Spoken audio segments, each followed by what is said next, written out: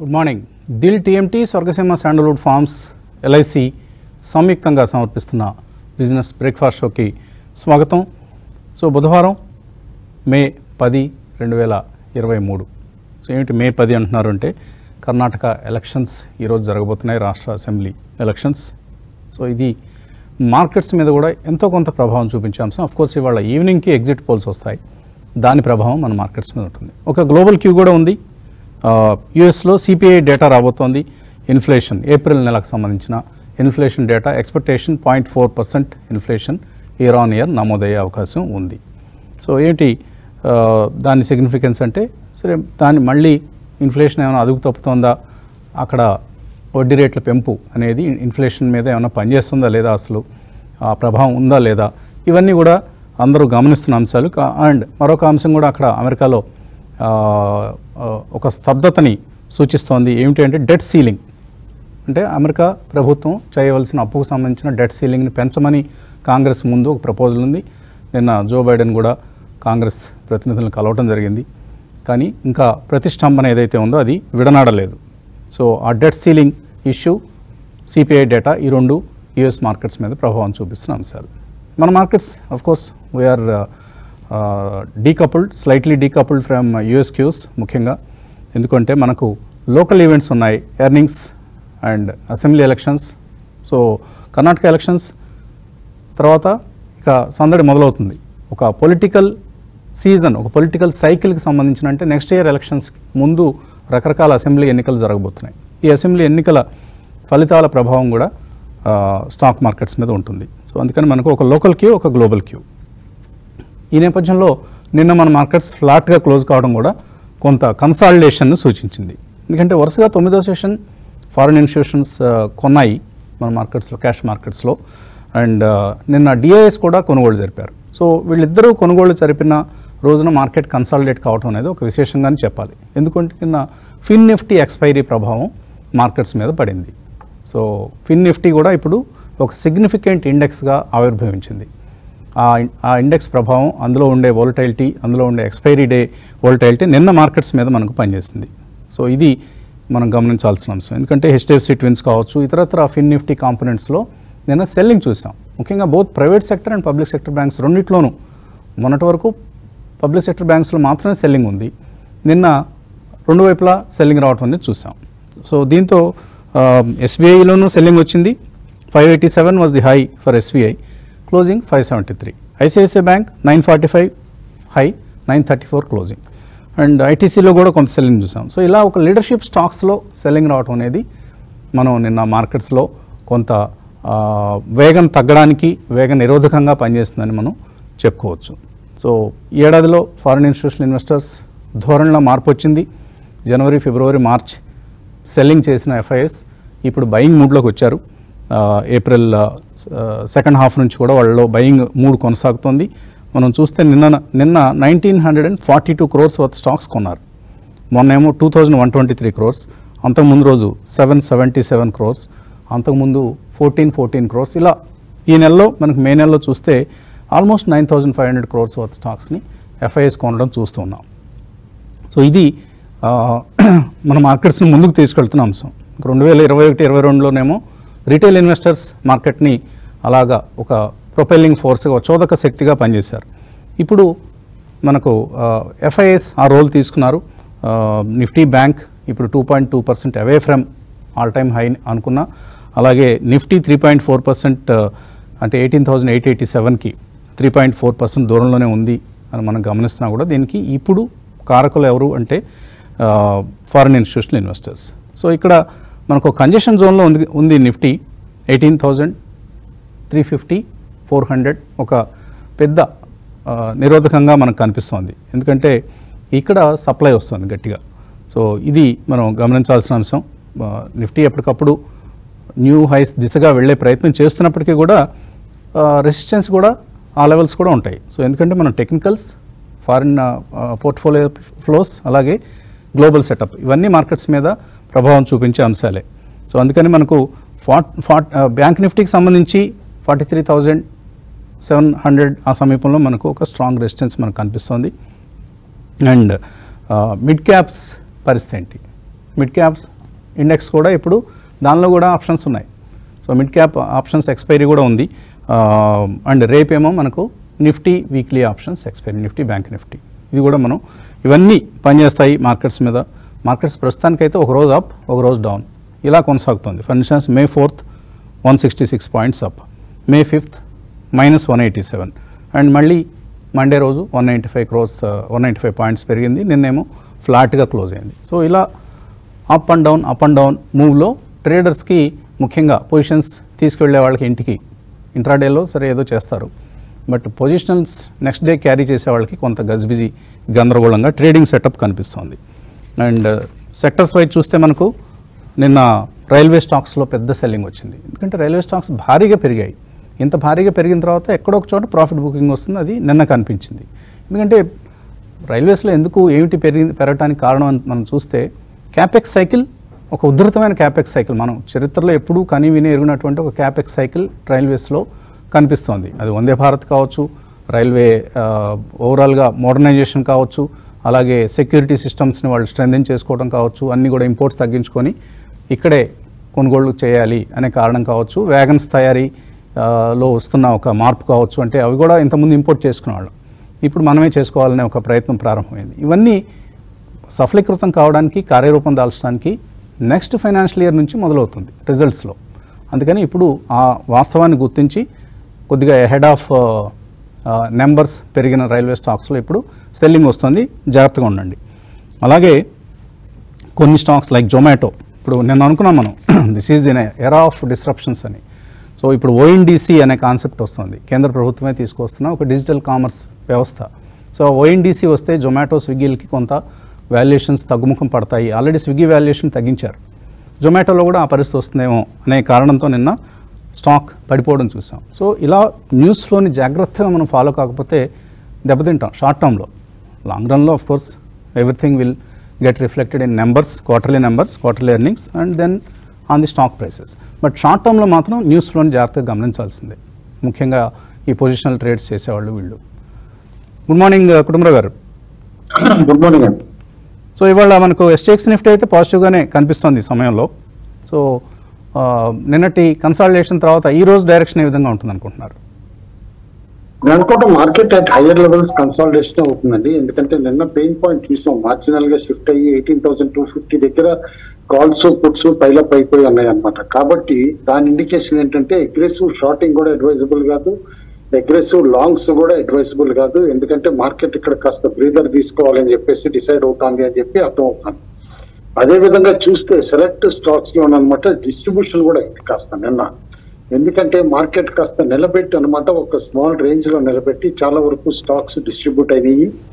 అదొకటి కాషియస్ గా ఉండమని చెప్పేసి అని అంటాను. ఏదైతే రీసెంట్లీ బాగా పెరిగినాయో ఆ స్టాక్స్ లో మాత్రం డెఫినెట్లీ నేను అనుకోవడం ప్రాఫిట్ బుకింగ్ ఏదైతే ట్రిజర్ అయిందో అది కంటిన్యూ అయ్యే సూచనలు అయితే కనిపిస్తాను. అయితే నిన్న బ్యాన్ లో కూడా 3 స్టాక్స్ ఉన్నాయి, మన్నాపురము, BHEL, GNFC బ్యాన్ లో ఉన్నాయి. అండ్ BHEL కంటిన్యూస్ గా చూస్తున్నాం, పెరిగిన తర్వాత ఒక బ్రీదర్ తీసుకుని బ్యాన్ లిస్ట్ లోకి వచ్చిన తర్వాత నిన్న సెల్ ఆఫ్ అయింది కాస్త, అది కూడా చూడాలన్నమాట. షార్ట్ అన్వైండింగ్ కూడా అయింది అనమాట, ఇది లాంగ్ అన్వైండింగ్ కూడా అయింది, అది కేర్ఫుల్ గా అబ్జర్వ్ చేయాలి. అయితే వన్ పాజిటివ్, మార్కెట్ ఇంత కన్సాలిడేట్ అవడానికి హైయర్ లెవెల్స్ లో FII బయింగ్ కంటిన్యూస్ గా ఉంటాం. నిన్న 1,942 crores బయింగ్ ఉంటాం, డొమెస్టిక్ ఇన్స్టిట్యూషన్స్ 404 crores బై చేయటం కూడా మనం చూస్తూనే ఉన్నాం. ఆల్ ఇన్ ఆల్ అనమాట డాలర్ కూడా అక్కడ డెట్ ఏదైతే గనక ఇది డెడ్ లాక్ ఉందో అన్నమాట, అక్కడ డెట్ సీలింగ్ US లో, దాని వలన కూడా అనమాట డాలర్ కొంచెం మైల్డ్ వీక్నెస్ డిస్ప్లే చేసింది. ఆ డాలర్ మైల్డ్ వీక్నెస్ వలన కూడా నేను అనుకుంటే US మార్కెట్స్ రేంజ్ బౌండ్ అయింది. They are waiting for the news అక్కడ, other than inflation data, debt ceiling అనమాట ఎప్పుడు రిజాల్వ్ అవుతుంది అనేది కూడా చూస్తున్నారు. That may not have major impact మన పైన, బట్ ఇంపాక్ట్ అయితే ఖచ్చితంగా కొంత అయితే ఉంటుంది, ఎక్కువ కాకపోయినా. అయితే మన దగ్గర కూడా ఇప్పుడు ఇన్ఫ్లేషన్ డేటా కీలకం అవుతుంది నెక్స్ట్ RBI మీటింగ్ కి ముందు, అందుకని కేర్ఫుల్ గా అబ్జర్వ్ చేయమంటాను. అండ్ మనం రీసెంట్లీ చెప్పాం, చాలా మంది హై ప్రైస్డ్ రీటైల్ ఇన్వెస్టర్స్ వేయట్లేదన్నా కూడా mankind pharma it's a good stock, ఎందుకంటే 6th largest company in the country. IPOకి వచ్చినప్పుడు ఒక ఆపర్చునిటీ తీసుకుని ఇన్వెస్ట్ చేయాలని చెప్పేసి నిన్న దాదాపు 32% హైయెస్ట్ జొమాటో లిస్టింగ్ తర్వాత లిస్టింగ్ గెయిన్స్ ఇచ్చిన స్టాక్ మ్యాన్కైండ్ ఫార్మా అయింది నిన్న 32% అనమాట ఫస్ట్ డే నాడు. అయితే ఈ యూఫోరియా కంటిన్యూ అవుతుందంటే కనుక డెఫినెట్లీ నో అని అంటాను. ఎందుకంటే రీటైల్ పార్టిసిపేషన్ తక్కువ, ఇన్స్టిట్యూషన్ పార్టిసిపేషన్ ఎక్కువ ఉంది కాబట్టి at some point some institution profit booking వస్తుంది అండ్ ఆ తర్వాత స్టాక్ వీకెన్ అవటం కూడా స్టార్ట్ అవుతుంది. గోల్డ్ మాత్రం స్ట్రెంత్ చూపిస్తుంది యాజ్ అన్ అసెట్ క్లాస్ అనమాట. గోల్డ్ తో పాటు సిల్వర్ కూడా పెరుగుతుంది కేర్ఫుల్ గా. ఇప్పుడు 82,000 పైకి అనమాట సిల్వర్ కూడా ఎగబాకటం చూసాం. కాబట్టి ప్రెషియస్ మెటల్స్ లో కూడా యాక్టివిటీ మాత్రం కంటిన్యూ అయ్యే సూచనలు అయితే కనిపిస్తున్నాయి. అయితే అదర్ పాయింట్స్ మనం కేర్ఫుల్ గా అబ్జర్వ్ చేస్తే కనుక మన దగ్గర నేను అనుకుంటున్న స్టాక్ స్పెసిఫిక్ యాక్టివిటీనే ఉంటుంది. లైక్ లార్జ్ ఇండెక్స్ ని ఇన్ఫ్లుయెన్స్ చేయగలిగే స్టాక్స్ లైక్ ఎల్ఎన్టీ కానీ అలాంటి వాళ్ళ రిజల్ట్స్ కూడా ఉన్నాయి. Doctor Reddy, Escorts, Godrej consumer లాంటి పాపులర్ ఫ్రంట్ లైన్ స్టాక్స్ కూడా అనమాట రిజల్ట్స్ ఉన్నాయి. కాబట్టి స్టాక్ స్పెసిఫిక్ మూవ్మెంట్ వాటిలో ఉండే పాసిబిలిటీ కూడా క్లియర్ గా ఉంటుంది. అండ్ సెలెక్ట్ స్టాక్స్ లో నిన్న కేర్ఫుల్ గా చూస్తే రిజల్ట్స్ పరంగా రేమండ్స్ ఎక్సలెంట్ రిజల్ట్ ఇచ్చారు. అదే విధంగా డెట్ రైజ్ చేస్తున్నాం దాదాపు 2,200 crores అని చెప్పడంతో అనుకున్నంతే పెరగలేదు. And Apollo tyres extremely good result ఇచ్చారు. అండ్ నజారా టెక్నాలజీ రాకేష్ జుంజున్వాలా గారి favourite one of the gaming stock ఏదైతే ఉందో నిన్న షార్ప్ జంప్ కూడా రావటం అనమాట రిజల్ట్స్ బ్యాక్ డ్రాప్ లో అనమాట. అయితే ఇందాక మీరు కరెక్ట్ గా పాయింట్అవుట్ చేసినట్టు అనమాట నిఫ్టీలో కనుక కేర్ఫుల్ గా మనం చూస్తే నిన్న వీక్నెస్ కూడా సెలెక్ట్ స్టాక్స్ ఏవైతే వీక్నెస్ వచ్చినాయో చూస్తే ఒక పక్కన ఎస్బీఐ వీకెన్ అయితే ఇటు రెండో పక్కన ఫ్రంట్ లైన్ లో యాక్సిస్, హిందూసింధ్ బ్యాంక్ పాజిటివ్ గా ట్రేడ్ అయింది. అండ్ అదే విధంగా ఇటు ఎఫ్ఎంసీజీ కంపెనీస్ లో అనమాట ఐటీసీ నిన్న వీకెన్ అయితే చూసాం చాలా రోజుల తర్వాత దాదాపు 2% correction. And recent sharp rally తర్వాత బజాజ్ ఫైనాన్స్ అయి కూడా దాదాపు 1.5-2% కూడా కరెక్ట్ అవటం చూసాం. కానీ అహెడ్ ఆఫ్ రిజల్ట్స్ నిన్న కూడా అనమాట చూస్తే ఫార్మా స్టాక్స్ మాత్రం డెఫినెట్లీ కాస్త రెసిలియంట్ గా ఉన్నాయని చెప్పేసి చెప్పాలి. నిన్న దివి ల్యాబ్స్ టాప్ గెయినర్ అనమాట. దివి ల్యాబ్స్ తో పాటు అనమాట సిప్లా కూడా నిన్న జంప్ రావటం చూసాం. అండ్ డాక్టర్ రెడ్డి కూడా ఇవాళ ఫలితాలు ఉన్నాయి. దానికి ముందే నిన్న కూడా దాదాపు 1% వరకు పెరగటం చూసాం. కాబట్టి రిజల్ట్స్ ని బేస్ చేసుకునే మార్కెట్ యాక్టివిటీ కూడా డిక్టేట్ అవుతుంది అని చూడాలి. అయితే ఇండివిజువల్ ఇటు క్యాష్ గ్రూప్ లో స్టాక్స్ చూస్తూ ఉంటే కొత్త హ్యూజ్ వాల్యూమ్స్ వచ్చింది. లైక్ ఇందాక పాయింట్అవుట్ చేసినట్టు నజారా మామూలుగా 5-6 లక్షల కంటే కూడా ట్రేడ్ కాదు, అలాంటిది నిన్న 32 లక్షలు ట్రేడ్ అయింది అనమాట. అండ్ ఎప్పుడు క్వైట్ గా ఉండే స్టాక్స్ కూడా కొన్ని అనమాట పతంజలి పల్ప్ అవనండి, లేకపోతే కొన్ని Apollo Sindhuri hotels అవనండి, these are all very very small volumes 2,000-3,000 trade అయ్యే స్టాక్స్ అనమాట. అలాంటి స్టాక్స్ లో కూడా వాల్యూమ్స్ ఒకేసారి నిన్న 10 times 20 times జంప్ రావటం చూసాం. These are all clear indication అని చెప్పేసి అంటారు. అండ్ చాలా రోజులు వీక్నెస్ గా ఉన్న స్టాక్ ఫస్ట్ సోర్స్ కూడా along with Birla soft, first source ఇవన్నీ కూడా ఎఫ్ఎండోకి వచ్చిన తర్వాత బాగా వీకెన్ అయింది. అలాంటిది నిన్న ఫస్ట్ సోర్స్ లో ఒకే రోజు దాదాపు 1.5 షేర్ల పైగా ట్రేడ్ అయ్యి దాదాపు 11.5% పెరిగింది. కాబట్టి extreme beat and down stocks లో ఈవెన్ మోడెస్ట్ గా రిజల్ట్ బెటర్ గా ఉంటే ఎట్లా బయింగ్ వస్తుంది, ఫ్రెష్ బయింగ్ అనేది కూడా కేర్ఫుల్ గా అబ్జర్వ్ చేయాలి. All in all best ఆపర్చున్ time to reshuffle portfolio and this is going to be stock pickers Paradise అండి. నెక్స్ట్ 6 months to 1 year కూడా అనమాట బాగా కేర్ఫుల్ గా stock picking చేసుకున్నాలే out performing returns కూడా తెచ్చుకోగలరు. అంతేగాని బ్రాడ్ మార్కెట్ ట్రెండ్ ని బట్టి ఏదో ఎమ్మట పడి చేసి కొంటే మాత్రం డెఫినెట్లీ రిటర్న్స్ రావని చెప్పేసి కూడా కాషన్ చేస్తాం. ఓకే, చిన్న విరామం తర్వాత రాజేంద్ర గారితో TMT Swargaseema sandalwood forms and LIC సమర్పిస్తున్న బిజినెస్ బ్రేక్ఫాస్ట్ షోకి పునఃస్వాగతం. సో రాజేంద్ర గారు, ఏ విధంగా ట్రేడింగ్ పొజిషన్స్ మొదలెట్టాలి ఈరోజు? ఐ థింక్ నిన్న మనం ఎక్స్టెండింగ్ టాప్ చేసాం వసంత్ గారు. సో నిన్న కూడా మనం చెప్పడం జరిగింది టైం కరెక్షన్ అనేది కొద్దిగా జరిగితే it would be good for the markets అని. సో ప్రీవియస్ మంత్ హై ఏదైతే ఉందో 18,251, అది కాస్త ఇప్పుడు 18,344 వెళ్ళటం చూసాం. సో డిసైసివ్లీ 251 పైన ఇంకా క్లోజ్ అవ్వలేదు, 1 day అయినప్పటికీ నేను ఎక్స్టెండింగ్ బార్ అయింది. కాబట్టి ఐ థింక్ నౌ సైకలాజికలీ 18,500 అయితే డెఫినెట్లీ కనిపిస్తుంది as per charts, but equally down కూడా కనపడుతుంది.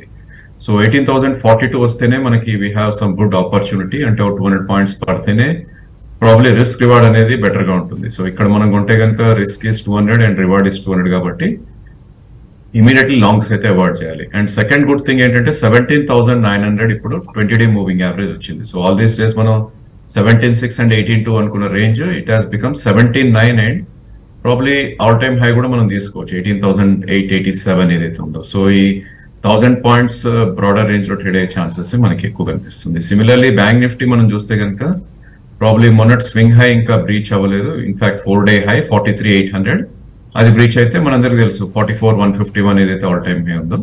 But support point as of no 42,513 దగ్గర ఉంది, which is 20-day moving average. అంటే ఇక్కడ నుంచి ఒక 600 పాయింట్స్ పడితే కనుక I think one should try to buy bank Nifty అనే చెప్పొచ్చు. సో గట్ ట్రేడర్స్ ఎవరైతే ఉంటారో ప్రాబ్లీ కొద్దిగా పుట్ ఆప్షన్స్ కొనే ప్రయత్నం చేయొచ్చు. ఎందుకంటే ఒకవేళ నిఫ్టీ కరెక్ట్ అయిందంటే కనుక కొద్దిగా స్టీప్ గా అయ్యే ఛాన్సెస్ కూడా ఉంది, బికాస్ ఈవెంట్ ఉంది కాబట్టి. సో ఈరోజు ఎగ్జిట్ పోల్స్ ని బట్టి రేపు మార్కెట్ రియాక్ట్ అవుతుంది. అండ్ అగైన్ రేపు ఎక్స్పైరీ కూడా వీక్లీ ఉంది కాబట్టి ఐ థింక్ సెక్టర్ రొటేషన్ మళ్ళా ఇట్ హ్యాస్ స్టార్టెడ్ కొనసాగుతుంది. With in సెక్టరే I think some stocks are gaining and some are losing. నిన్న మనం చూస్తే కనుక క్యాపిటల్ గుడ్స్ లో after continuous rally reversal bar రావటం చూసాం. సో వాటిల్లో I think one should take profits ఎక్కడైనా ఉంటే కనుక stocks like ABB and siemens వీటిల్లో కొద్దిగా ప్రాఫిట్ టేకింగ్ అనేది డెఫినెట్లీ చేసుకోవాలి. ప్రైవేట్ బ్యాంక్స్ స్ట్రాంగ్ గా ఉండి పబ్లిక్ సెక్టర్ బ్యాంక్స్ వీక్ అయ్యాయి నిన్న. అదేవిధంగా హై బీటా నేమ్స్ కొన్ని ఏవైతే ఉన్నాయో డెల్టా అండ్ ఇండియా మార్ట్ వీటిల్లో there are some profit booking అనమాట. సో ఇప్పుడు మార్కెట్ యాక్షన్ ఎంత స్పీడ్ గా ఉందంటే వసంత్ గారు, ఇన్ కేస్ మనం ప్రాఫిట్ బుక్ చేసుకోవాలని ఒక్కరోజు ఆగినా కూడా ఓకే రేపు చూద్దామని కూడా ఆపర్చునిటీ ఇవ్వట్లేదు. దానికి ఎగ్జాంపుల్ మనం చూడాలంటే ఎన్సీసీ. సో 10 days లో అది ఆల్మోస్ట్ 102 నుంచి 127 వెళ్ళిన స్టాక్.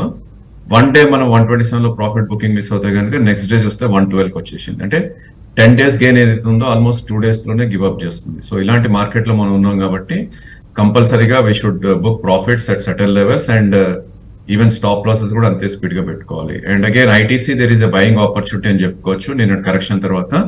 సో 433 నుంచి 421 ఆల్రెడీ 12 రూపీస్ కరెక్ట్ అవటం చూసాం. 412 అనేది 20-day moving average, that's where the support point is. In case అక్కడి నుంచి కిందకు వచ్చినా కూడా maybe 398 second price point. It's a safe stock. ఎవరికైనా 6 months వ్యూ ఉంటే కనుక they should try to accumulate ITC లెవెల్లో. అండ్ కొన్ని క్యాష్ స్టాక్స్ లో ఏవైతే డీప్ కరెక్షన్స్ వచ్చాయో ఆఫ్టర్ ఎ గుడ్ ర్యాలీ వాటిలో కూడా ఆపర్చునిటీ ఉందని చెప్పొచ్చు. ఇందాక మీరు చెప్పిన నేమ్స్ లో మేబీ ఐఆర్ఎఫ్సి కానీ ఆర్బిఎన్ఎల్ కానీ ఈ రెండు కూడా వీ క్యాన్ లుక్ అట్. ఎందుకంటే ఆర్బిఎన్ఎల్ 144 to 128 రావడం చూసాం. 116 దగ్గర ఒక మంచి సపోర్ట్ పాయింట్ ఉంది దానికి. సో మేబీ ఒక 7-8 రూపీస్ పడితే కనుక risk reward would be great అని చెప్పొచ్చు.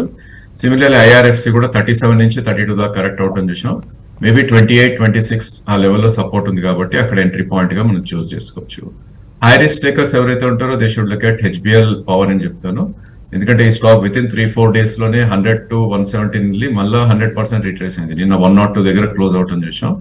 సో 94 కింద స్టాప్ లాస్ పెట్టుకుని ఈవెన్ హెచ్బిఎల్ కూడా one should try to buy. అంటే of course around 100 are probably 98 మధ్యలో కొంటే కనుక 4 రూపీస్ రిస్క్ ఉంటుంది and maybe 8 to 10 rupees reward ఉంటుంది కాబట్టి HBL for trading one should try to buy. Okay. So Kranti గారు, నిన్న మ్యాన్కైండ్ ఫార్మా 32% డెబ్యూ రోజే పెరగడం చూసాం. ఒక strong response from institutional investors especially. And Zomato on the other side 6% down, Swiggy valuation తగ్గింది అన్న కారణంతో. సో ఏంటి ఈ రెండు స్టాక్స్లో ఏం చేయొచ్చు? వసంత్ గారు, మ్యాన్కైండ్ ఫార్మా అయితే ఇన్వెస్టర్స్ కనుక ఐపీఓకి సబ్స్క్రైబ్ చేస్తుంటే కొంచెం ప్రాఫిట్స్ తీసుకోవడం మంచిది వసంత్ గారు.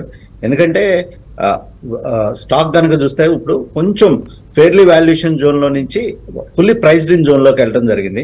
అందువల్ల ఇన్స్టిట్యూషనల్ యాక్టివిటీ ఏమైనా నెక్స్ట్ ఫ్యూ డేస్ కనుక ఉంటే కనుక కొంచెం స్టాక్లో రైజ్ ఉంటుంది. ఎవ్రీ రైజ్ కొంచెం ప్రాఫిట్ బుక్ చేసుకోవడం మంచిది. ఫ్రెష్ ఇన్వెస్టర్స్ ఎవరైతే అరే మిస్ అయ్యనే లిస్టింగ్ గెయిన్స్ ఈ స్టాక్ మంచిగా కనపడుతుంది. ఎందుకంటే కంప్లీట్ డొమెస్టిక్ స్టోరీ వసంత్ గారు. 97% రెవెన్యూస్ ఇండియా నుంచి వచ్చే pharmaceutical company mankind pharma. So ఎవరన్నా ఫ్రెష్ పొజిషన్స్ బిల్డప్ చేయాలనుకుంటే వెయిట్ చేయమని చెప్తాను. ఇమీడియట్ గా బై చేయాల్సిన అవసరం ఏం లేదు. కమింగ్ టు జొమాటో వసంత్ గారు, కొంచెం ప్రాఫిటబిలిటీ దిశగా ఈ గైడెన్స్ వస్తున్నప్పుడు నెక్స్ట్ రీసెంట్ గా బ్రోకరేజెస్ కూడా అనలిస్టులు అందరూ దీని టార్గెట్ ని 80 రూపీస్ కి అప్గ్రేడ్ చేయడం జరిగింది. కానీ ఏంటంటే ఈ ఓఎన్డిసి డిస్ట్రప్షన్స్ అనేవి ఇంకా ఈ స్టాక్ ను వెంటాడుతూనే ఉన్నాయి. Existing investors probably hold on to that. ఆ ప్రైస్ అయితే నెక్స్ట్ 2 quarters లో రావడానికి అవకాశం ఉంది, 80 రూపీస్ ప్రైస్. బట్ ఏంటంటే ఫ్రెష్ పొజిషన్స్ జొమాటో లాంటి స్టాక్ లో ఇప్పుడు ఇనిషియేట్ చేయాలంటే only high risk appetite investors initiate చేయాలి. నేనైతే అవాయిడ్ చేస్తాను వసంత్ గారు. ఓకే. సో ఇక మార్కెట్స్ ఓపెనింగ్ సిద్ధంగా ఉన్నాయి. ప్రీ ఓపెన్ ట్రేడ్స్ మరికొద్ది సెకండ్లలో వస్తాయి. ఆ ట్రేడ్ డీటెయిల్స్తో బ్రేక్ తర్వాత కలుద్దాం.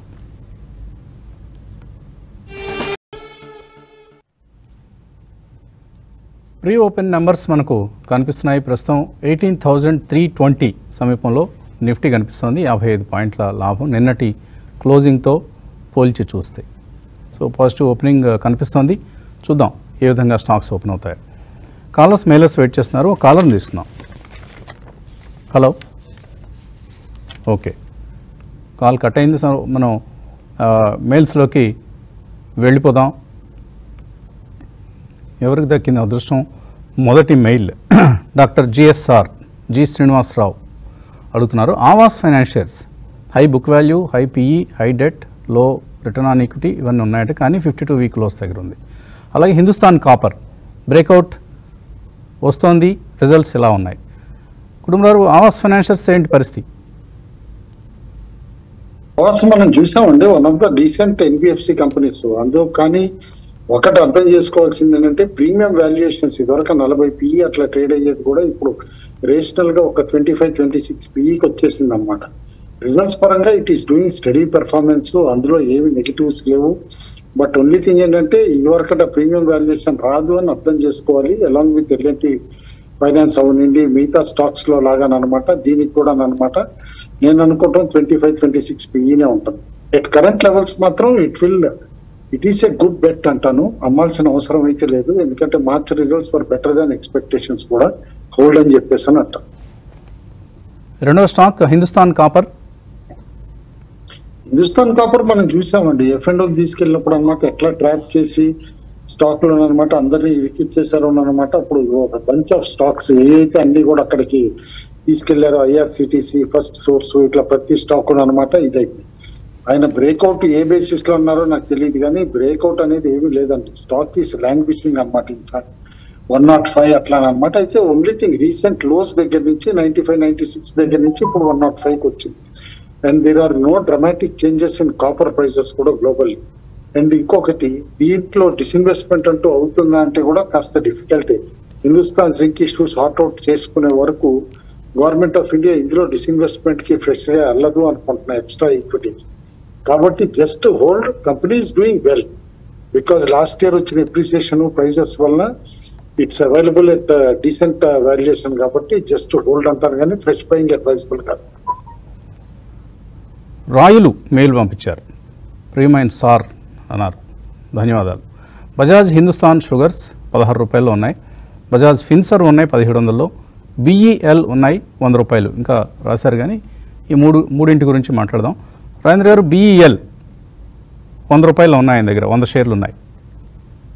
ఐ థింక్ హోల్డ్ చేయొచ్చండి ఇక్కడ ఆయన, ఎందుకంటే స్టాక్ ఒక రివర్సల్ ప్యాటర్న్ రావటం చూస్తున్నాం. ఫిబ్రవరిలో 88 ఉన్న stock now it is heading towards last year August high which is 114. Definitely it's a hold అని చెప్తాను. ఒకవేళ ట్రేడింగ్ బెట్ కింద తీసుకుంటే కనుక 103 కింద he should keep stop loss అనే నా సజెషన్. అండ్ ప్రాబ్లీ 114 to 118 మధ్యలో if it is trading bet probably profit taking కూడా హీ కెన్ టేక్ అని నా సజెషన్. బజాజ్ ఫిన్సర్ 1700లో ఉన్నాయి. యూ షుడ్ హోల్డ్ ఆన్ అండి. బాటమ్ ఈజ్ ఓవర్ స్టాక్ లో, ఎందుకంటే ఇప్పుడు 1408 ఉన్నా కూడా probably I think previous all time high ఏదైతే ఉందో 1840 ఆర్ మేబీ 1930 అది కూడా విజిట్ చేసే ఛాన్స్ ఉంది. It may take long time. So ఆయన కొన్న ప్రైస్ కొద్దిగా హై కానీ బట్ ఈ should hold on. But next time opportunity వచ్చి అరౌండ్ 1200 ఆ లెవెల్ వస్తే కనుక ఈ షుడ్ యాడ్ మోర్. సో మంచి స్టాక్స్ ఎప్పుడు కూడా లాంగ్ టర్మ్ కోసం ఉన్నప్పుడు ఐ థింక్ డీసెంట్ కరెక్షన్స్ వస్తే యావరేజ్ చేయడం it's a good idea. Okay, royal మెయిల్లో ప్రియమైన సార్ అనేది ఎందుకు చదివి నొక్కి వినిపించానంటే, మనకు ఉత్తరాలు రాయడం చిన్నప్పుడు నేర్పించేవారు. ఇప్పుడు ఉత్తరాలు లేవనుకోండి, పూజ్యులైన నాన్నగారికి లేకపోతే ప్రియమైన అన్నయ్య గారికి ఈ రకంగా సంబోధనలు ఉండేవి. చివరిలో భవదీయుడనో లేకపోతే ప్రేమతో మీ కుమారుడనో ఈ టైప్లో మనం సంబోధన వీడ్కోలు పలకటం ఇదంతా మధ్యలో ఉత్తరంలో కూడా ఒక చక్కటి సంస్కారంతో కూడిన మాటలు వాడటం ఇవన్నీ ఉండేవి. ఇప్పుడు ఈ సోషల్ మీడియాలో చూస్తుంటే కామెంట్స్ చూస్తుంటే చాలా బాధగా ఉంటుంది. కింద బూతులు రాస్తున్నారు, వినకూడని చదవకూడని పదాలన్నీ వాటిలో ఉంటున్నాయి. అవన్నీ చూస్తుంటే చాలా చాలా విచారకరమైన దుస్థితిలోకి మనం సమాజం వెళ్ళిపోతుందన్న బాధ కలుగుతూ ఉంటుంది. మెయిల్స్ రాయటంలో కూడా సంస్కారం పాటించాలి. మనం తప్పనిసరిగా సంబోధన ఉండాలి, సాల్యుటేషన్ ఉండాలి. చివరిలో విత్ రిగార్డ్స్ అనో లేకపోతే థ్యాంక్స్ అనో మరొక దాంతోనో ముగించాలి. అవి మనం మినిమం కనీసం పాటించవలసిన విలువలు, సంస్కారం. చాలా మెయిల్స్లో కొన్ని ఉంటాయి, కొంతమంది మెయిల్స్లో అవి లోపిస్తూ ఉంటాయి. దయచేసి ఆ విధంగా మెయిల్స్ని పంపడం కూడా నేర్చుకుందాం. కాలర్ లైన్లో ఉన్నారు. హలో, అమర్నాథ్ రెడ్డి అనంతపురం నుంచి సార్. నమస్తే అమర్నాథ్ రెడ్డి, అడగండి. టెక్స్మాకో రైలు, జిందాల్ స్టెయిన్లెస్ స్టీల్, దేవయాని ఇప్పుడు ఈ కరెంట్ ప్రైస్ లో enter అవ్వచ్చా sir? Texmaco rail, Devayani. Okay, Texmaco మరి ఎందుకు సెలెక్ట్ చేస్తున్నారు టెక్స్మాకో? సార్ ఇప్పుడు ఇంజనీరింగ్ కొంచెం బాగా పికప్ అవుతుంది అన్న దాంట్లో తీసుకున్నాను సార్. ఓకే, రైల్వేస్ స్టాక్స్కి డిమాండ్ ఉంది, అలాగే ఇంజనీరింగ్ సంబంధించిన కంపెనీలకి డిమాండ్ ఉందనే ఉద్దేశంతో. క్రాంతి గారు, టెక్స్మాకో రైలు కొనుక్కోవచ్చా ఇక్కడ? వసంత్ గారు, స్టాక్ కొంచెం 35 నుంచి పెరిగి మళ్ళీ కొంచెం డౌన్ ట్రెండ్ లో ఉంది వసంత్ గారు. కానీ అయితే స్ట్రాంగ్ నోట్లోనే ప్రస్తుతం ఉంది. ఈ రైల్వే స్టాక్స్ కనుక ఆయన కనుక 2 years హొరైజన్ ఉంటే కనుక వసంత్ గారు, టెక్స్మాకో రైల్ని స్టాగర్డ్ మేనర్ లో ప్రస్తుతం ఈ ప్రైస్ పాయింట్ లోనే కొనడం స్టార్ట్ చేయొచ్చు వసంత్ గారు. సో 2 సంవత్సరాలు కనీసం వేచి చూడాలి టెక్స్మాకో రైల్. రాజేంద్ర గారు, దేవయాని ఇంటర్నేషనల్ పరిస్థితి ఏంటి? ఇక్కడైతే ఇమీడియట్లీ కొనవసరం లేదు వసంత్ గారు, ఎందుకంటే already stock has given a big run up. So మనం actually last couple of weeks back 130, 140 లో అనుకున్నాము that's a good entry point అని. Now I think resistance zone లోకి రావడం చూస్తున్నాం. 182 and 187 is a resistance zone. So definitely ఇక్కడ కొంటే కనుక will stuck at high price, again will repent. So నా ఉద్దేశంలో మిస్ అయినా పర్లేదు కానీ it should have a decent correction. So 164 is the entry point. So దేవియాని అయితే అక్కడ వరకు ఆగితేనే ఇట్స్ ఎ గుడ్ ఎంట్రీ అని నా ఉద్దేశం. కుటుంబ జిందాల్ స్టెయిన్లెస్ పరిస్థితి ఏంటి? కంపెనీ ఇస్ డూయింగ్ వెల్ అండి. అసలు నో మాత్రం హోల్డ్ అని చెప్పేసి అంటాను అనమాట. జిందాల్ స్టెయిన్లెస్ కూడా ఇప్పుడు నథింగ్ టు మేజర్ వరీ అయితే లేదు, అందుకని చెప్పేసి హోల్డ్. సో ప్రస్తుతం 290 రూపాయల దగ్గర ఉంది. 329 52 వీక్ హై ఉందండి, అది కూడా గుర్తుంచుకోవాలి. ఎందుకంటే అరౌండ్ 325 52 వీక్ హై అనమాట. And December results for exceptionally good, ఎందుకంటే సెప్టెంబర్ ఎండింగ్ రిజల్ట్స్ కి డబుల్ ప్రాఫిట్ ఇచ్చింది డిసెంబర్ రిజల్ట్స్. మార్చ్ రిజల్ట్స్ కూడా బాగుంటాయా? డెఫినెట్లీ బాగుంటాయండి, ఎందుకంటే stainless steel prices for very good from February 2nd week onwards బాగున్నాయి రిజల్ట్స్. కాబట్టి ప్రైజింగ్ బాగుండింది కాబట్టి రిజల్ట్స్ కూడా బాగా ఎక్స్పెక్ట్ చేస్తాం. ఓకే, మరో కాలర్ లైన్లో ఉన్నారు. హలో హలో ఓకే, కాలర్ ఉన్నారో లేరో అర్థం కావడం లేదు. మరొక మెయిల్ చదువుదాం. శ్రీనిధి మెయిల్ పంపించారు. జిఎంఆర్ ఇన్ఫ్రా, లోకేష్ మెకానిక్స్ కాదు మెషిన్స్, అలాగే TV18 ఇప్పుడు ఎంటర్ అవ్వచ్చా? అన్నీ కూడా కుటుంబరావు గారి కౌంటర్లే.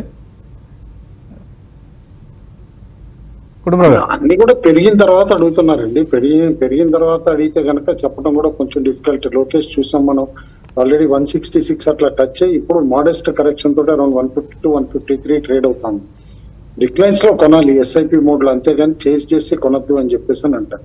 సిమిలర్లీ జిఎంఆర్ కూడా అనమాట కరెక్షన్ అనమాట 52 వీక్ హైస్ టచ్ అయిన తర్వాతే కాస్త ట్రిజర్ అయ్యి కరెక్ట్ అయింది ఇప్పుడు. But slowly it is giving an entry point at lower levels. Definitely by చేయమని చెప్పేసి అని అంటాను. జిఎంఆర్ కూడా it can prove to be surprising bigger gainer దాని అందరూ ఎక్స్పెక్ట్ చేసిన దానికంటే, ఎందుకంటే ఎఫ్ఎండ్ఓలో కూడా ఉంది అది అడ్వాంటేజ్. ఓకే, అనిల్ మెయిల్ పంపించారు. పూజనీయులైన వసంత్ గారికి. పూజనీయులు అంత అవసరం లేదు సార్, జస్ట్ డియర్ అని అంటే చాలు, అదే ఎక్కువ మాకు. పేటిఎం షేర్స్ ఈ రేట్లో కొనుక్కోవచ్చా? లాస్ట్ 2 quarters రిజల్ట్స్ చాలా బాగున్నాయి. పేటిఎం రిజల్ట్స్ బాగున్నాయి కాబట్టి ఇప్పుడు కొనొచ్చా అనేది బాగా పెరిగిన తర్వాత అడుగుతున్నారు ఇప్పుడు కుటుంబరావు అన్నట్లుగా. సరే, టెక్నికల్స్ ఏం చెప్తున్నాయో చూద్దాం. రాజేంద్ర గారు, ఐ థింక్ 2 quarter రిజల్ట్స్ ఏదైతే ఉందో ప్రైస్ లో రిఫ్లెక్ట్ అయిందండి మోస్ట్ ఆఫ్ ద థింగ్స్. ఎందుకంటే 438 రూపీస్ ఉండింది నవంబర్ లో, now it has gonna to almost 710. Of course ఇక్కడ నుంచి టెక్నికల్ బ్రేక్అవుట్ రావాలంటే ఇన్ఫాక్ట్ 745 దానిపైన at least couple of days close అవ్వాలి, అప్పుడు 840 దాకా వెళ్ళే ఛాన్స్ ఉంది. సో 150 రూపీస్ కోసం మీరు కొనాలి అంటే కనుక కొనొచ్చు. బట్ స్ట్రిక్ట్ స్టాప్ లాస్ 660 కింద పెట్టుకోవడం it's a good idea Paytm లో. But fundamentals thing most of the things praise అనేవి ఉంటాయండి ప్రైస్ లో. అలాగే మీరు మీ భవదీయుడు అన్నారు, ఇంకా మీ అవసరం లేదు, భవదీయుడు అంటేనే మీ వాడు అని. సో మార్కెట్స్ ఓపెన్ అయ్యాయి, 28 పాయింట్ల లాభం కనిపిస్తోంది. నిఫ్టీలో 18,294, నిఫ్టీ బ్యాంక్ 84 పాయింట్ల లాభంతో ఓపెన్ అయింది. అలాగే సెన్సెక్స్ కూడా 100 పాయింట్లకు పైగా లాభంతో కనిపిస్తోంది. ఇండస్ఇండ్ బ్యాంక్ లాభాలు కొనసాగుతున్నాయి. పవర్ గ్రిడ్ పాజిటివ్గా ఓపెన్ అయింది. Tata Motors 508, Bajaj finance, Bajaj auto, Bajaj Finserv ఇవన్నీ నిఫ్టీ గెయినర్స్ లిస్ట్లో ఉన్నాయి. UltraTech cement, Adani enterprises, Britannia, M&M ఇవన్నీ కూడా పాజిటివ్గా ప్రారంభమయ్యాయి. ఆటో స్టాక్స్లో ర్యాలీ కొనసాగుతుంది. ఐషర్ మోటార్స్, M&M 2 ఉదాహరణలు. ఐసిఐసిఐ బ్యాంక్, యాక్సిస్ బ్యాంక్ కూడా పాజిటివ్గా ప్రారంభమయ్యాయి. HDFC మాత్రం స్వల్ప నష్టంతో ఓపెన్ అయింది. గ్రాసిమ్ కొద్దిగా నష్టపోయింది. టాటా కన్జ్యూమర్ ప్రొడక్ట్స్ స్వల్ప నష్టం మాత్రమే. మిడ్ క్యాప్ ఇండెక్స్ 0.14% లాభంతో కనిపిస్తోంది. అలాగే అడ్వాన్స్ డిక్లైన్స్ చూస్తే 1640 స్టాక్స్ లాభాలతో ప్రారంభమైతే 468 స్టాక్స్ నష్టాలతో 4:1 నిష్పత్తిలో అడ్వాన్స్ డిక్లైన్స్ రేషియో కనిపిస్తోంది. రాజేంద్ర గారు ఏదైనా ఐడియా ఉందా? I think we should wait, Vasant garu. At least half an hour, first half an hour we should wait. In it high above trade out ganaka, maybe we have a trade which is 18,345 kinda above. Otherwise, we should wait and an oscillation. Okay, callers ఇంకా ఉన్నారు. ఎలాగో mails మనం కొన్ని stocks surprisingly great volumes వస్తున్నాయండి opening లో. Okay okay ఎందుకంటే dull గా ఉండేది కౌంటర్స్ కూడా అనమాట. ఇప్పుడు like investment trust of India గానీ, shipping corporation of India PSU counter అనమాట, హ్యూజ్ వాల్యూమ్స్ వచ్చింది. లాభాల్లో ఉన్నాయా, నష్టాలతో కూడిన వాల్యూమ్స్ కూడా ఉందండి. 5% అనమాట. విత్ వాల్యూమ్స్ ప్రైస్ గెయిన్ కూడా ఉందన్నమాట. లైక్ షెమారు ఎంటర్టైన్మెంట్ స్టాక్స్ లో షెమారు కూడా హ్యూజ్ వాల్యూమ్ వచ్చి ఇప్పుడు 8% గెయిన్ అనమాట. వీకర్ రిజల్ట్స్ ఇచ్చిన స్టాక్స్ లైక్ రెయిన్ అనమాట 2% డౌన్ ఉంది. అండ్ అందరు పాపులర్ గా అడుగుతూ ఉంటారు లేట్ అండ్ ఫ్యూ, మనం అంటాం రిజల్ట్ వచ్చిన తర్వాతే వెయిట్ చేయండి అని చెప్పేసి.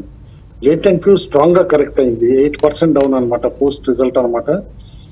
బట్ అదర్వైజ్ మిగతా స్టాక్స్ మాత్రం డెఫినెట్లీ గుడ్ వాల్యూమ్స్. అండ్ చాలా మంది మునిగి చాలా నష్టపోయిన స్టాక్ BCG ఒకటి కేర్ఫుల్ గా అబ్జర్వ్ చేస్తే 6th సెషన్ అప్వర్డ్ సర్క్యూట్ ఉందండి, అదొకటి కేర్ఫుల్ గా విత్ వాల్యూమ్స్. అలాగే RVNL ఈజ్ డౌన్ 5%. సో ఈ స్టాక్లో కంటిన్యూస్గా సెల్లింగ్ జరుగుతుంది. సో హైయర్ లెవెల్స్లో బాగా సెల్లింగ్ అనేది వస్తుంది. కేర్ఫుల్గా ఉండండి. తగ్గింది కదా అని మాత్రం కొనొద్దు దయచేసి. మళ్ళీ ఎక్కడ స్టెబిలైజ్ అవుతుంది, రిజల్ట్స్ ఏ విధంగా ఉన్నాయి, ఇవన్నీ చూసిన తర్వాతే కొనాలి ఏ స్టాక్నైనా కూడా. ఏయూ స్మాల్ ఫైనాన్స్ డౌన్వర్డ్ సర్క్యూట్లో ఉంది వసంత్ గారు. 22 lakhs సెల్లర్ ఉన్నాడు RVNL. Correct. So be careful about all these railway stocks which have gone up significantly, many fold, 2 times 3 times పెరిగాయి చాలా స్టాక్స్. కేర్ఫుల్గా ఉండాలి. రైట్, ఇక మెయిల్స్ తీసుకుందాం. వాసు పోపూరి మెయిల్ పంపించారు. డేటా ప్యాటర్న్ ఇందులో ఇన్వెస్ట్ చేద్దాం అనుకుంటున్నారు ఆయన 1 year ఉద్దేశంతో. ఈవెన్ 5 years హోల్డ్ చేయడానికి కూడా సిద్ధంగా ఉన్నారట. మంచి ఐడియా అయినా data patterns? Definitely very good bet అంటానండి. Definitely I cannot say more, but the company is doing extremely well. Defense space lo one of the better players to invest anamata. Definitely buy చేయమంట. Okay, తర్వాత రంగనాథ్ బెంగళూరు నుంచి అడుగుతున్నారు. 900 షేర్లు. బెంగళూరు వాళ్ళందరికీ ఒక విజ్ఞప్తి, తప్పనిసరిగా vote వేయండి. ఇవాళ ఎలక్షన్స్ జరుగుతున్నాయి కర్ణాటకలో. కర్ణాటకలో మన కార్యక్రమాన్ని చూస్తున్న ప్రేక్షకులందరికీ ఒక విజ్ఞప్తి ఏంటంటే మీ ఓటు హక్కును వినియోగించుకోండి. మీకు నచ్చిన అభ్యర్థినే, నచ్చిన పార్టీకే ఓటు వేయండి. బట్ ఇంట్రెస్టింగ్ ఫ్యాక్ట్ ఏంటంటేనండి, Bengaluru has historically been the lowest voting percentage among the metros అనమాట. లాస్ట్ 40 years లో కూడా 54% కంటే కూడా ఓటింగ్ పర్సంటేజ్ పెరగలేదు. For a tech savvy city it is very decimal అని చెప్పి చాలా విచారకరం అంత తక్కువ ఓటింగ్ నమోదు కావడం అనేది. చదువుకున్న వాళ్ళం అందరికీ మనకున్న ప్రాథమిక హక్కుల్లో మొట్టమొదటిది ఓటు హక్కు. దాన్ని మనం వినియోగించుకోకపోతే ఈ దేశంలో ఉండడం, జీవించడం కూడా దండగే నా ఉద్దేశంలో అయితే. దయచేసి ఓటు వేయండి, తప్పనిసరిగా ఓటు వేయండి. మీనన్ బేరింగ్స్ గురించి అడుగుతున్నారు రంగనాథ్. 900 షేర్లు, 18% ప్రాఫిట్లో ఉన్నారు. హోల్డ్ చేయొచ్చా, సెల్ చేయొచ్చా? Menon bearings. All engineering stocks, especially auto industry క్యాటర్ చేసే stocks should be హెల్డెడ్. Menon bearings కూడా 124, 52 వీక్ హై అరౌండ్ 118, 119 దగ్గర ట్రేడ్ అవుతుంది. రియల్ యాక్షన్ 124, 125 లెవెల్ దాటి all the way up to 160 వెళ్ళే పాసిబిలిటీ కూడా కనిపిస్తుంది. మార్చ్ రిజల్ట్స్ వచ్చేసి గుడ్ అనమాట, మంచి రిజల్ట్స్ ఇచ్చింది, బెటర్ దాన్ ఎక్స్పెక్టేషన్స్ కూడా హోల్డ్ అంటాను. ఓకే, టార్సన్స్ ప్రొడక్ట్స్ రాజశేఖర్ అడుగుతున్నారు. ఆయన 30% నష్టంలో ఉన్నారు. మరి లిస్టింగ్ టైంలో కొన్నారో ఏంటో తెలీదు. ఫండమెంటల్స్ ఎలా ఉన్నాయి? హైయర్ లెవెల్స్లో స్ట్రక్ అయ్యారు. రిజల్ట్స్ వచ్చాయా టార్సన్స్ ప్రొడక్ట్స్? రిజల్ట్స్ రాలేదండి, ఇంకా డేట్ ఇచ్చారు అంతేగాని రిజల్ట్స్ రాలేదు. ఓకే, 500 రూపాయల దగ్గర ఆల్మోస్ట్ లోవర్ లెవెల్స్ దగ్గర బాగా లోవర్ లెవెల్స్ దగ్గర ట్రేడ్ అవుతుంది. రిజల్ట్స్ కోసం చూడండి, రిజల్ట్స్ వచ్చిన తర్వాత మాట్లాడుకుందాం. మీరు అన్నట్టు ఇది ఐపీఓ టైం అప్పుడే స్టక్ అయిపోయారు చాలా మంది, 700 to 900 మధ్యలో స్టక్ అయ్యారు. కాబట్టి ఎవ్రీ స్మాల్ ర్యాలీలో కూడా రిజల్ట్ ఎక్సెప్షనల్ గా వచ్చినా కూడా నా లెక్కలో 600 అండ్ అబోవ్ బాగా స్ట్రాంగ్ సెల్లింగ్ వచ్చేస్తుంది. ఓకే, పవన్ కుమార్ మెయిల్ పంపించారు. ఆయన ఇన్ఫ్రాస్ట్రక్చర్కి గొప్ప భవిష్యత్తు ఉందా నెక్స్ట్ 10 yearsలో? అలా అనుకుంటే infrastructure mutual funds select which mutual fund? నార్మల్గా ఆల్ థెమాటిక్ ఫండ్స్ ఇన్ఫ్రా ఫండ్స్లో సేమ్ రిటర్న్సే ఉంటాయండి. అది ఏ ఇన్ఫ్రా అయినా, ఐటీ అయినా, బ్యాంకింగ్ అయినా కూడా కొద్దిగా కంపేర్ చేసి చూడటం మంచిది. ఇప్పటికిప్పుడు చెప్పడం కష్టం, తర్వాత ఏదైనా మీకు చెప్పే ప్రయత్నం చేస్తాం. పరమేశ్వరి అడుగుతున్నారు, పవర్ మెక్ ఉన్నాయట, ఇంగర్సాల్ ర్యాండ్ కూడా ఉన్నాయి, 7% ప్రాఫిట్తో ఉన్నారు, హోల్డ్ చేయొచ్చా, సెల్ చేయొచ్చా?